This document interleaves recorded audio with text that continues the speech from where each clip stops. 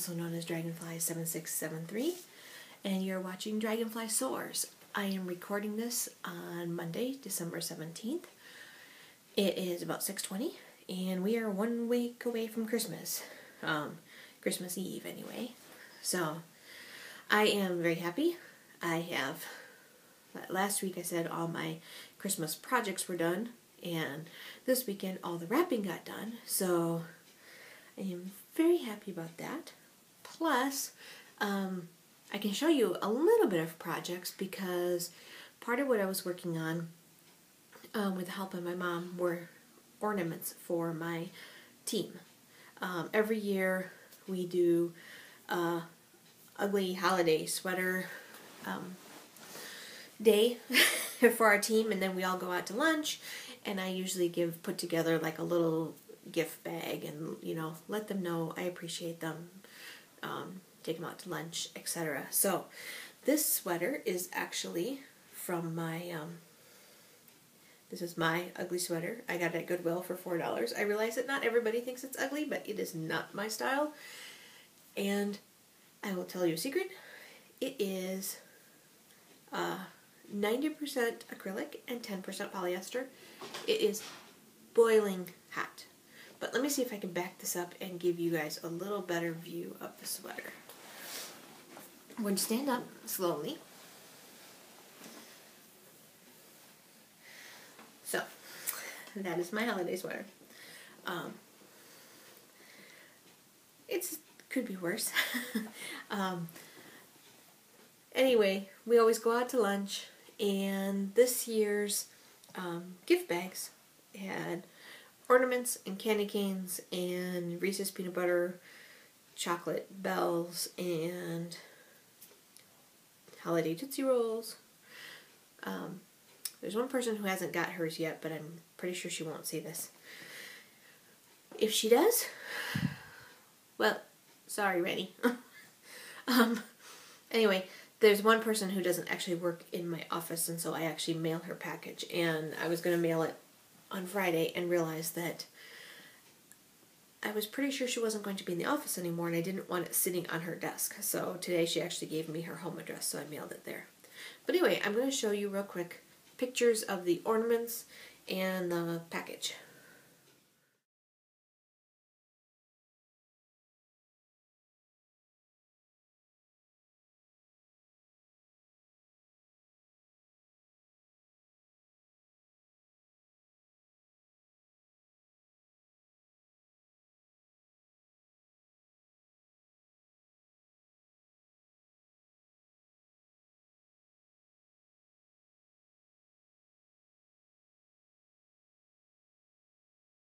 So, and I was really happy when I found because the trees have the buttons on them and little cross stitch, and then I found those gift bags that had the buttons on the thread, and I just thought it was so fitting. But those were from kits from Girl on the Rocks Etsy shop. So I will link that in the show notes. I did the green trees, Mom did the wood trees, and then Mom did most of the ornaments. Apparently she got on a roll and just kept going, and then she saved me like 3. But honestly, I was so swamped with things I was trying to get done, I just appreciated it. So, and the guys all thought they were pretty cool. So there were 7 people. There weren't quite enough to go around for everybody to get 2 trees, so some people got 2 trees and just 2 ornaments. So some people got 1, and a couple of people got 1 tree and like 4 ornaments. Something like that. Anyway. And they surprised me with a gift. They got me a candy cane full of Reese's peanut butter cups, because those are my absolute favorite. Everybody at work knows you can bribe me to do stuff with peanut butter cups. Or at least let me know that you appreciated something that I did. But one of the things they got me, the main thing they got me was towels. These are from Sonoma Lifestyle. And these, without ever having seen my bathroom, these exactly match my walls. I mean, they're like a shade lighter, but they're the exact correct yellow and everything. I'll post a picture quick here.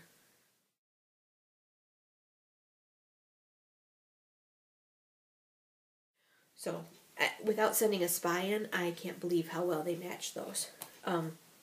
So they actually got, you know, hand towels, bath towels, but I didn't bring everything. You guys get the idea.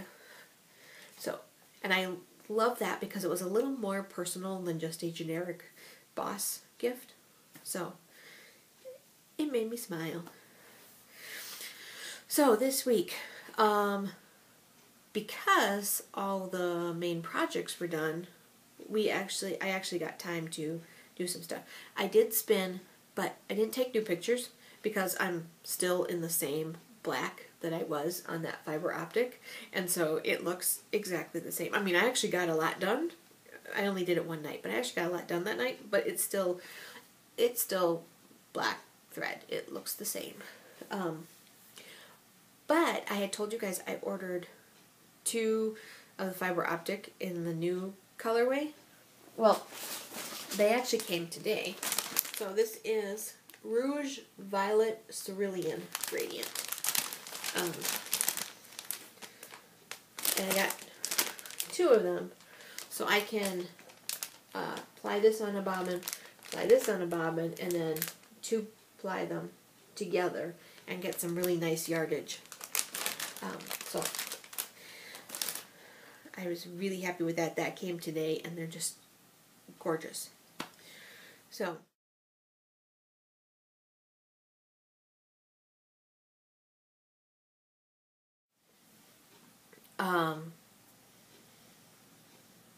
so I did get some spinning done, but like I said, I didn't bother bringing it to show you. I also got, I don't remember where exactly. Oh, by the time I got last week's to post, I had 6 rows left of my shawl. Like I said, they are long rows, even though they're easier rows. I'm not going to pull it out, but I am 2.5 rows done from the bind off. So today I picked up a crochet hook to do for the bind off. It's a crocheted edging, and somewhere I must have a size C crochet hook, but for the life, I mean, I know I have like a full set. I can't find it, but that's alright. As soon as I don't need it anymore, I'll find it. But I've worked on that little bits at a time, and then because it was kind of a goofy week, because I talked to you, last week I didn't record on Monday. I recorded Tuesday instead, except for it didn't actually post right away because Blip was being obnoxious. I actually had to recompress the file and create a new one, and then it was fine. So luckily I always save the original and then I save the new file, so I didn't have to re-record or anything. I just had to recompress it because I save all the bits and pieces until it successfully goes to Blip. Anyway, so then Wednesday there was a going away party, holiday party, and I didn't get out of that until 7, and then I came home and I was kind of futzing with Blip to get it to load, and I was just exhausted, so I did nothing that night. And then Friday was another party, and this one is from our contract company, and it's kind of a weird one because I only know the people that are associated with our company. There's all these other people from other companies that I don't have a clue who they are. It's kind of like going to somebody's wedding where you only know a handful of people, and the rest of the people you don't know, except for they mingle less. So, but it was okay. Best friend went with me, and my team was there, so we hung out, and we stayed there for a few hours, left there about 9, so I didn't do anything really that night. Saturday, I went and got my hair cut and colored. Right now, it looks weird because I let it halfway dry this morning before I combed it, and it did strange things, and she did a lot nicer. But the color I like. So, and then I did some of the wrapping, and then we went to go see Hobbit.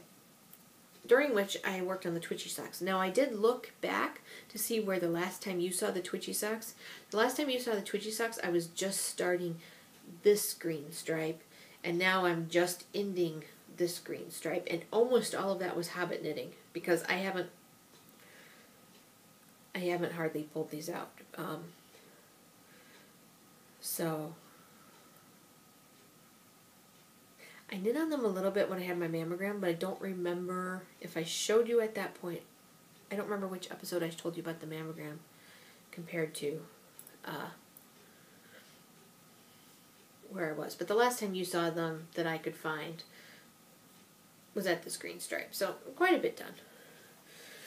There's still a lot to go, but I already know I have to see The Hobbit again because my son wants to see it, so I'll get more knitting on it done. And then, so the other things I have to tell you. I want to thank Willow Fairy, Helena of the Willow Fairy Knits podcast. Now, she's been kind of on a hiatus because she's pregnant, and they bought a house and they're moving, and all this is happening all at once. So she hasn't been podcasting lately, but she still has plans to. In fact, she just posted in her group asking, what would you like to see? So she sent me a random pattern. She was catching up on my podcasts, and she saw the one in loving memory right after Carrie passed. And so she sent me a random pattern just to make me feel better because she was just watching that. And she sent me, it's a Born to Knit pattern by Joanne Landon. It's called the Edith Hat pattern. Now this is only the first page. I just wanted to show you guys the picture. So there is another page that has the chart. Most of this is a chart pattern. In fact, I could be wrong, but I am fairly certain, because this was only a 2-page pattern, that it is only a chart. And there is a chart. For some reason it comes across as 2 files in Ravelry. So there's this page and a chart, and then there's like an updated chart that's a little easier to read, but without looking at them closely, I think they're the same chart. It's just that one has grid lines and is a little bit easier to follow. But anyway, I don't believe, aside from the basics of how to knit, there are no written instructions for this design. Not, knit 2 color A, knit 3 color B type thing. Nothing like that. But I really like that. I think it's very pretty. And I don't know what I'm going to make it out of, but it is made from fingering weight yarn. So I think it actually might be pretty to do one solid and one gradual color change, but I'll have to think on it. So other things going on. My sister and I are going on a mini yarn crawl later this week, I hope. Assuming the snow doesn't hit hard. We're hoping, it's just mini, because it's the couple yarn stores that I go to. It's the Wisconsin Craft Market, where my mom works. They've added so much to the yarn department that we have to include them. And then the Sauzier, is that right? In Verona. And then the one in Mount Horeb. It just went right out of my head. Anyway, those are the 3 that we're going to. And during this time, I'm going to be looking for yarn for Crosswords at the Coffee Shop. And Sadie from the Yarnivoreapos podcast, also known as Blue Ruin on Ravelry and Plurk, she is doing a FALKAL, which she also did last year. And FAL stands for February Animal Lovers, and then KAL is knit along. It's also crochet along. But what it is it's blankets for the Snuggle Project, going from January and February. So I will be holding a knit along in my group, Now, last year what they did is they had, like the podcaster with the most people participating won something. The podcaster that did the most blankets won something. And there was just a whole bunch of drawings. We're pretty small. I don't believe we could, we're competing against people like Dan of Knittables, who is just fabulous. I don't believe we're going to be able to get most blankets. But we will hold our own knit-along contest. And then if you want to double dip in other people's, go ahead. You can list Dragonfly's source, but I mean, I think we can go ahead and double dip. But I think you can, I don't know. I haven't seen the full rules for this year. We're just supposed to kind of get the word out that we're going to be doing the Snuggle Project in January and February. So, along with that, I told you that this week I would tell you about knit-alongs for the knit-along idea I had for 2013. Now, I really love the fact that like Dramatic Knits has a knit-along that's just, tell us what you knit. Tell us what you finished this month. Doesn't matter when you started it, whatever. You finished it this month, post it. You're good. It's not like a specific pattern or even a specific type of pattern, because it always seems like when somebody's doing a knit-along for hats, not counting charity, but somebody will do a knit-along for hats, and I'm in the middle of doing a scarf. And then later they're doing a scarf, and I'm like, I just did a scarf. So I like the fact that they have one that's just generic. So Allison from Australia actually suggested doing something with birthstones, and I thought this was a fabulous idea. So I'm going to post the birthstone chart here that I am going to work off of.